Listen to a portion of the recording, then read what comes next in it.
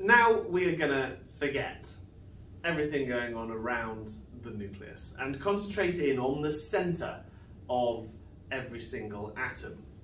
Now, there is some terminology that you're going to have to use. This is a nucleus. But if I was talking about many of them, I would describe them as nuclei. That is the plural for nucleus. The adjective to describe anything to do with the nucleus is nuclear. If I was to say that something was associated with the nucleus, then it would be nuclear by description. Now be careful. The nucleus of an atom is different to the nucleus of a biological cell. It's different in scale and it's different in function. The nucleus of an atom is many, many millions of times smaller. It also does not control anything. It is simply a conglomeration of matter in the centre of the atom. If we were to describe what this nucleus was like, the only two bits of information, really, that I could gain from it are just the numbers of the protons and neutrons that are present. See here, I've got blue representing my neutrons, and I've got red representing my protons. There is a notation that enables us to write down what this nucleus is made of. And this is it. First of all, let's look at the X. What does the X mean? Well, that stands for, or is a stand-in for the chemical symbol. So this was oxygen. So the X in this case would be the chemical symbol for oxygen, or O. So I would write this one, first of all, O. Now these two numbers, one represented by A and one represented by Z, they also have meaning. First of all, Z is the atomic number.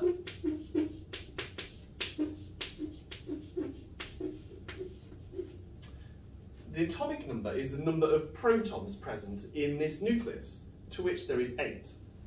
So for this one, I'm going to put an 8 at the bottom. A at the top is called the mass number, and that is equal to the total number of protons and neutrons just here. Now for this one, this is a rather unusual oxygen nucleus because it doesn't have 8 neutrons like that which is most common. This one actually has 9. So with 9 neutrons, it means the total number of particles in here is 9 plus 8, which is 17. You might see a different isotope of oxygen represented with an 8 here and a 16 there. So remember, you could always find the mass number by taking the number of protons and adding it to the number of neutrons. It tells you the total mass of the nucleus, whereas the atomic number is just the number of protons.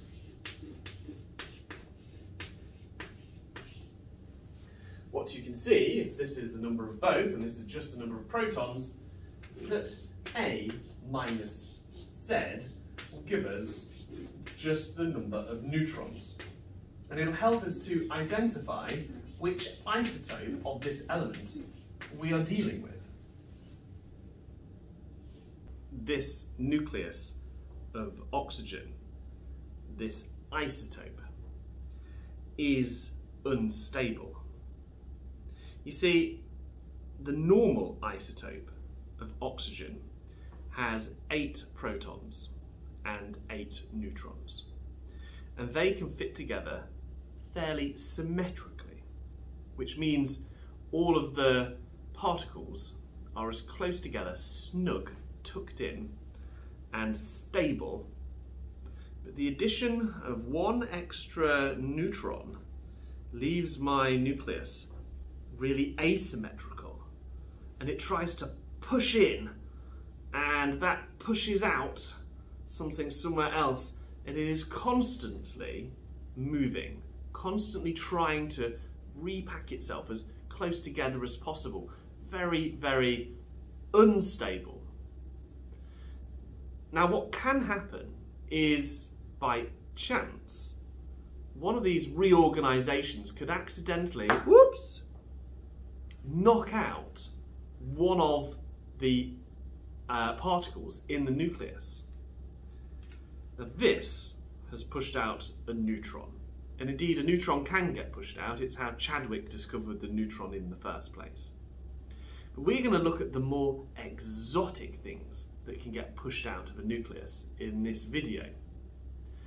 Here's some terminology.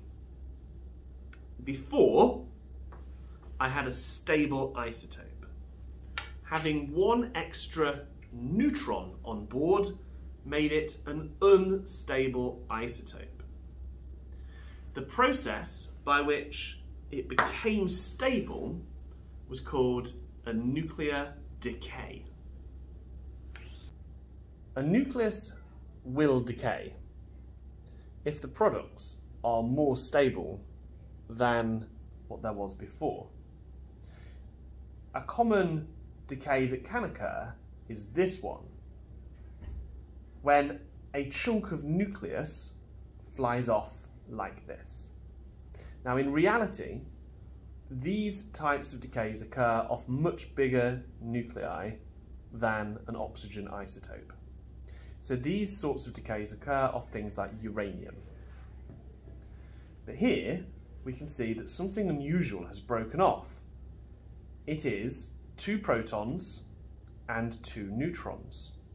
This looks just like a helium nucleus. So if you consider that helium is 2 protons, 2 neutrons and 2 electrons around the outside, well, ignoring the electrons, this looks just like helium. Now helium is a very stable nucleus, and that's why it has broken off in one piece and has now been ejected from this nucleus. Now interestingly, what happens when it does detach is the sticky force of attraction between the neutrons is lost, and then suddenly they're no longer stuck together. The repulsion between the positive charges of the nucleus, of the protons in the nucleus, pushes this away at high speed. This is called an alpha particle. And the alpha particles used in Rutherford's scattering experiment were just like this. These ejected from the decaying nucleus really fast and fly out, leaving the nucleus 2 protons less, 2 neutrons less, and a lot more stable. So here it is, the alpha particle.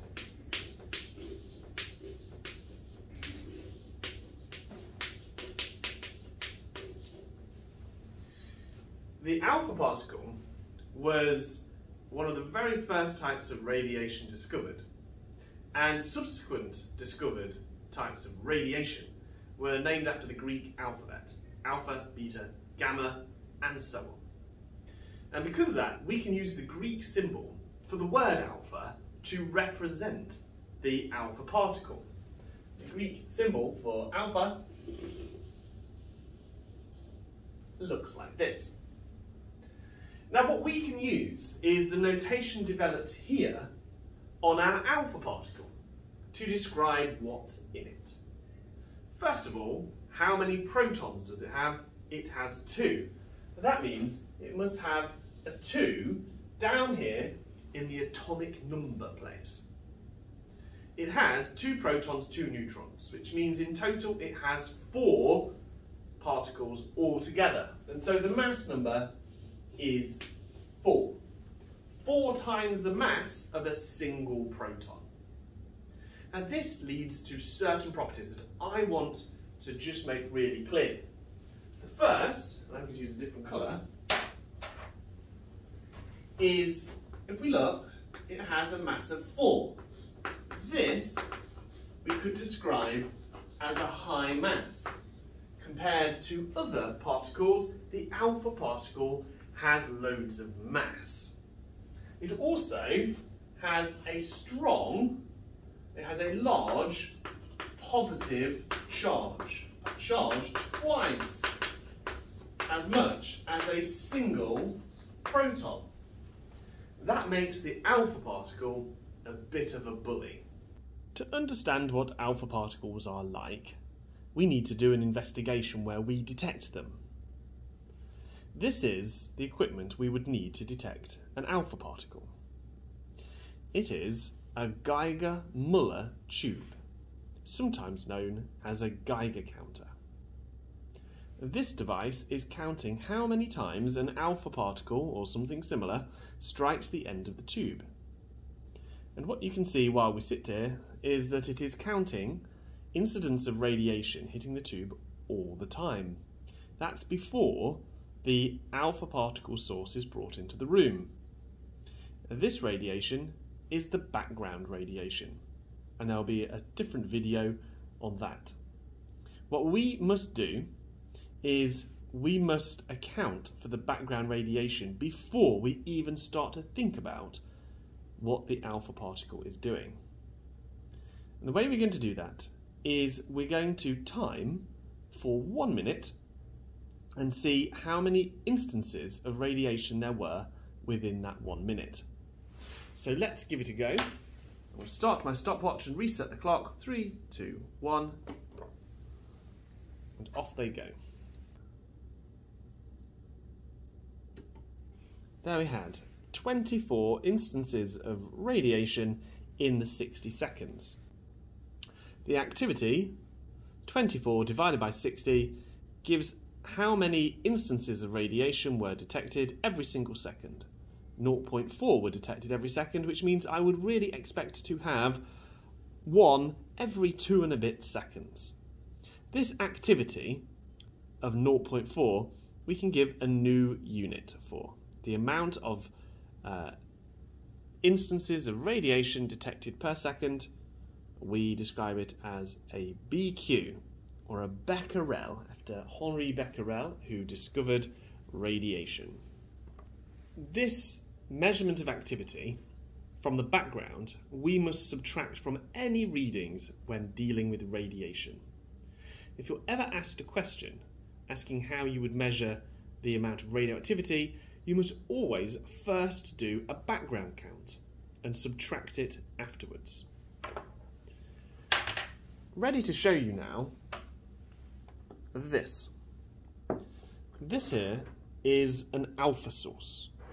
It is kept inside this giant metal block. This, unscrewing it,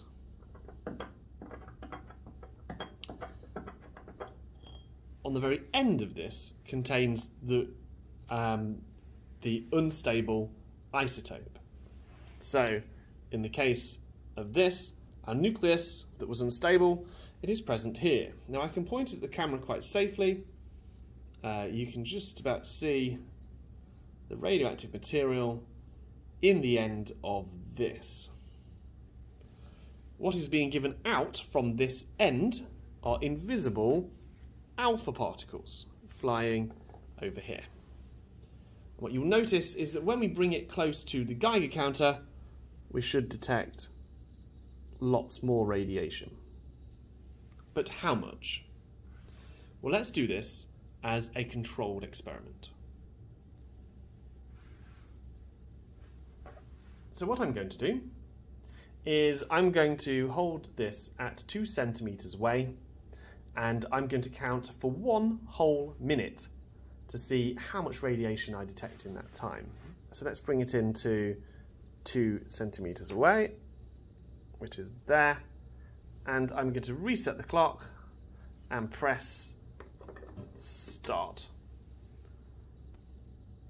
And here 1 minute is coming now. 2,335 counts. So my alpha count was 2337.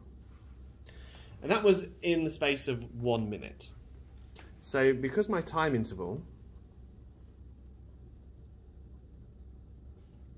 is 60 seconds, then I know the activity at 2 centimeters is equal to 2337 divided by 60. So the activity I'm getting here is 38.95 BQ.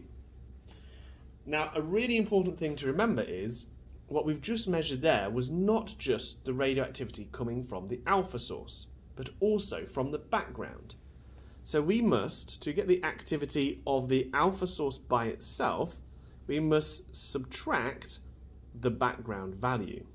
So the activity of the alpha is going to be 38.95 minus 0.4. And you can see that that really doesn't make very much difference at all. We've got 38.55 becquerel.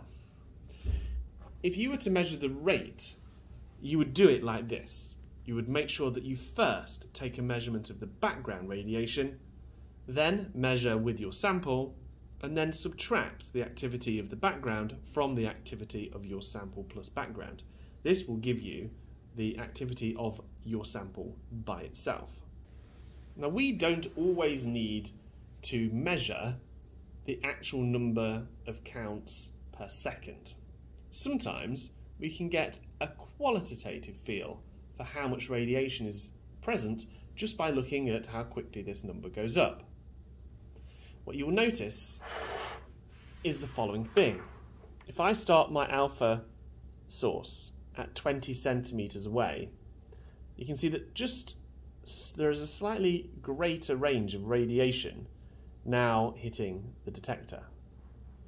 And as I bring it closer along that scale, you'll suddenly see at about here, at about 6 centimeters, that we're suddenly getting far more. Now, some of those earlier detections may not have actually been alpha particles, but may have been other particles being given off by this source. But what is really clear at about 6 centimeters is that we are now within range of the alpha particles. We're definitely detecting them. As I move closer, you can see that the rate increases, far more of the alpha particles are getting to my Geiger counter, and then you can see as we close it down to 0 centimeters, all of the alpha particles are reaching the detector. So why is this? What's going on that limits the range of the alpha particles? Well, being big, heavy particles like this, they are flying through the air and encountering air molecules. When they do so, they hit the air molecules and quite often get slowed down, capturing electrons as they go. All of the energy that they had as they were flying along, their kinetic energy, is suddenly absorbed in that collision. And so the alpha particles travel no further and just become helium that just then drift away and are not detected by this detector. So it is the air that is getting in the way. On this source, you can see that it actually says A and the Greek symbol for gamma. So this source is actually giving off two types of radiation, alpha and gamma. But what we're going to do now is we're going to measure over 1 minute with some paper between the detector and the source. So here we go, we'll reset this stopwatch. We need to do it at 2 centimeters again. We'll reset our counter and we'll start 2 centimeters and count for a minute. So there I have alpha plus paper. The count rate was equal to 1.614 in 60 seconds. So what I can do here is have a look now. 1.614 divided by 60 gives a activity of 26.9 becquerel, which I must subtract 0.4 from the background level to find out what it is, minus 0.4. So I've now got an activity of 26.5 becquerel. What you can see is we kept the distance the same. It was the same alpha source. We treated the background radiation exactly the same. The only thing that changed is we put some paper in. The presence of the paper has significantly decreased the activity, meaning that paper actively stops alpha particles. The reason why this hasn't gone to zero, the fact that there is still some activity being detected, is because our alpha source is also giving off some gamma rays, which we will talk about later. One final thing to note about alpha particles is that if we place a sheet of aluminium, it massively cuts down on the number of alpha particles. In fact, the aluminium will completely block and absorb all of the alpha particles. It is only gamma rays getting through. Something that will do it to a greater extent is lead. Lead will block alpha particles very easily indeed. The ability to penetrate through material, to penetrate through the air, through the paper, through the aluminium, through the lead, is something that we round up and describe as the penetrative properties of that kind of nuclear radiation. So here, alpha particles are not very penetrative at all. They are stopped by a few centimetres of air, which we found out to be about 6 centimetres. They are also stopped by paper and anything thicker than that. Now, it's not to say that alpha particles are only stopped by paper. It is that even paper can stop it, and everything thicker than paper will also stop it. Some people think when they see alpha particles and they are stopped so easily that they are not dangerous. But actually, it turns out that alpha particles are very dangerous, especially if they are ingested, if they get inside our bodies. But more about that later. Another type of radiation that can be given off by the nucleus is one of these, a speedy little guy called a beta particle.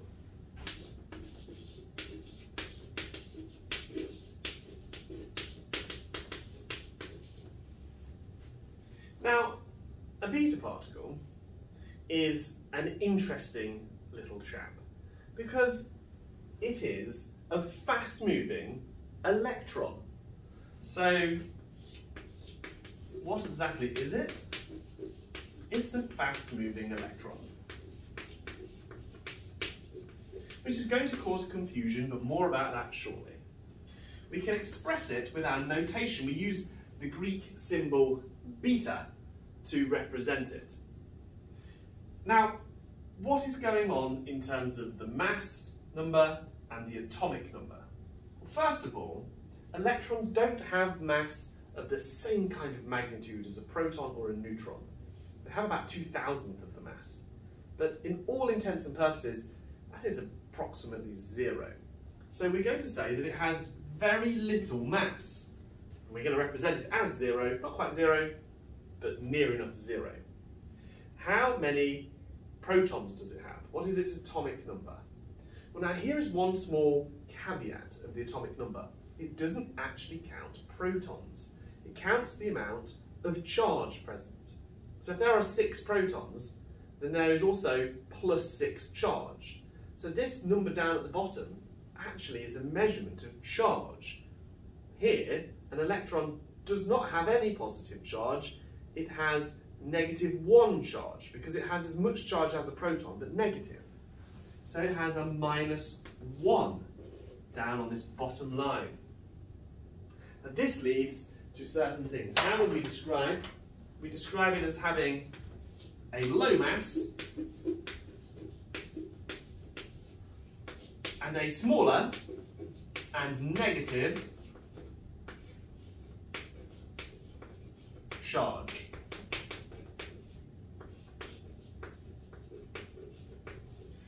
These differences are going to result in beta particles behaving differently to alpha particles. Let's go have a look. Our beta source is kept in this small wooden box, and we try to be fairly quick about handling it. Inside the wooden box is a little lead tub, and we're going to handle the beta source with tongs. The reason why is going to become very obvious. Perfect. The beta source there, I'm being careful not to point at myself for obvious reasons. What you'll see as I bring it close is that it is indeed being detected by the Geiger counter. But what you should notice is that it actually has a much greater range than the alpha particle source. It can still hit the Geiger counter at over 20 centimetres away. Furthermore, putting a piece of paper in doesn't stop these beta particles. Putting in a sheet of aluminium pretty much does. And just for completeness, the lead completely blocks the beta particles. So how would I describe the penetrative properties of the beta particle? Well, compared to the alpha, they are definitely more penetrating. It has stronger penetrative powers. It is not stopped by the air. It's not stopped by paper, but it is stopped by aluminium and anything thicker, including lead. So stopped by a few millimetres of aluminium. There we go. I know what you're thinking. You're thinking, how can an electron come out of the nucleus? The electrons were around the outside of the nucleus. There's no business for an electron to be in the nucleus. But actually something happens. You don't need to know the details of it right now. But one of the neutrons is unhappy. And what happens is, it transitions into becoming a proton. But in order to become more positively charged, it has to get rid of some negative charge that it had stored within it. And the neutron is perfectly balanced. Getting rid of negative will make it positive. Getting rid of that negative is in the form of an electron that flies out of the nucleus. Now, these electrons are different from the electrons we have in wires and that cause thermal conduction. These electrons are super fast, and because of their fastness, they can actually cause damage when they hit things. Throwing overboard an alpha particle or having one of your neutrons turn into a proton is quite hard work. There might be an easier way for your nucleus to become more stable. It could give off some energy without changing any of the protons and neutrons within the nucleus.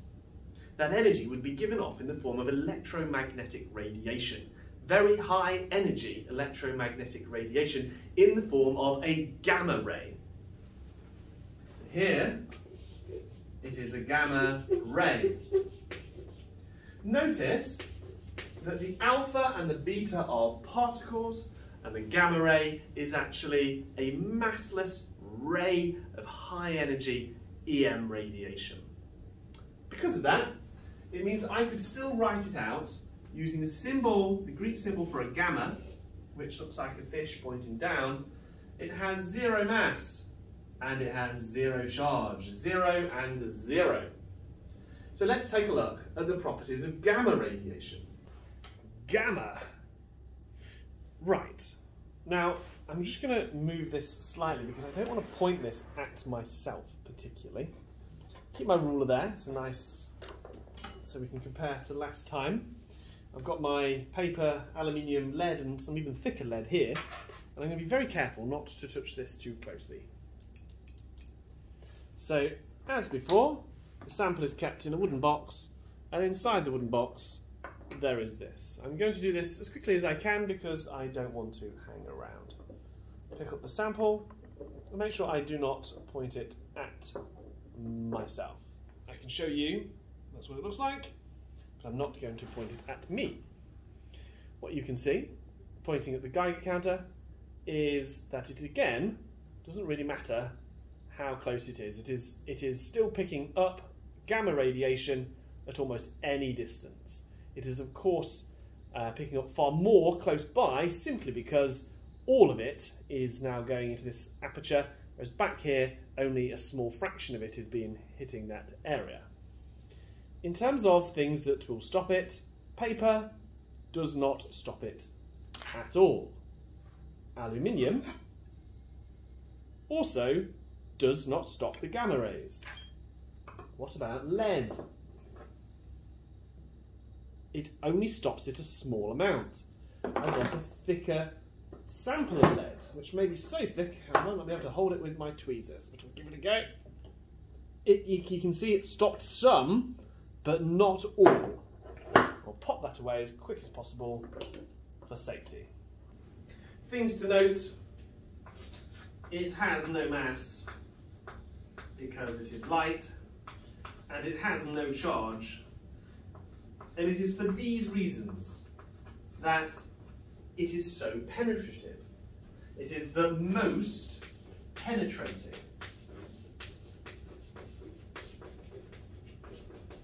It will only be stopped by several meters of lead or concrete or something like that, something high density. Now, why is it that this can get through materials that look solid and not transparent to us? How can they pass straight through? It's basically because they have no mass and no charge. They're very unlikely to interact with matter, and so will go straight through it. It actually makes these kind of safer, because the radiation that I was exposed to from that radioactive source was going straight through my body and out the other side without actually depositing any energy. The alpha particle, carrying mass and charge, was going in there and it was being stopped by the atoms of my body and depositing all the energy instead. That means that the alpha particles, if they get inside you, are really dangerous, because all of the energy that they carry is going straight into your cells.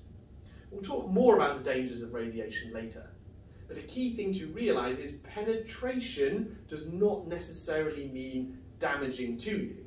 Actually, it's kind of reverse. One way to think about it is like the jungle.